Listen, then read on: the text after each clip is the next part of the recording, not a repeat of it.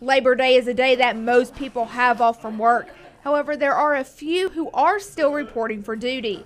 For first responders, the day is all about making sure everyone stays safe. That's why Olive Garden is taking the time to give back, as all restaurants are catering complimentary meals to a first responder organization in their community. We'd love to give back to the community. They give so selflessly each day of the year, and it's just a small token of our appreciation. This is our 4th year at the police department. We did skip one and fed the fire department last year, but we're back at the police department this year. The company as a whole has been demonstrating Italian generosity by providing a meal for first responders on Labor Day for 18 consecutive years as a thank you to those who serve. It just warms my heart so much. We're just so grateful that they allow us to come and have this opportunity to give back. We have a lot of fun with it. Our team has a lot of fun supporting this event, and it's just a great way to give back. On the receiving end, one Dothan officer tells me they appreciate what Olive Garden does for them. I mean, honestly, we don't get enough thank you sometimes, and